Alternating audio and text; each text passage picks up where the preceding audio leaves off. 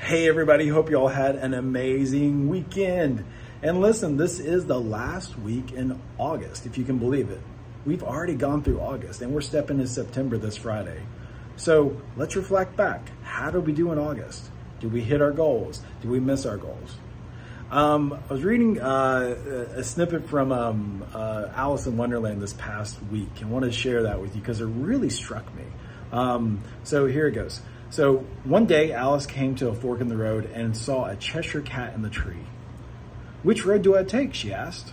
"Where do you want to go?" was his response. "Well, I don't know," Alice answered. "Then," said the cat, "it doesn't matter." And that really struck me because there are areas in my life that I feel like I don't have that crystal clear vision as to where I want to go. And the cat is just saying back to me, it doesn't matter then. Here's the problem. I want to know. I want to have that vision, and I want to be able to make the choices that are going to push me forward.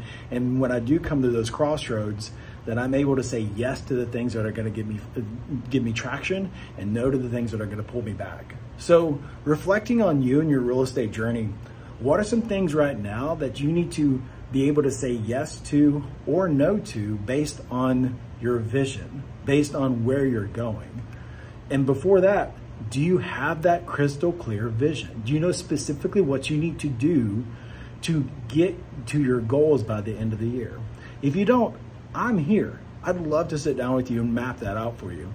It's usually just a numbers game and sitting down with you as to how to create those numbers, and then also what actions and activities you need to get into. That's what I'm here for. So meetwithjohnmark.com, jump onto my calendar. Love to get some time with you.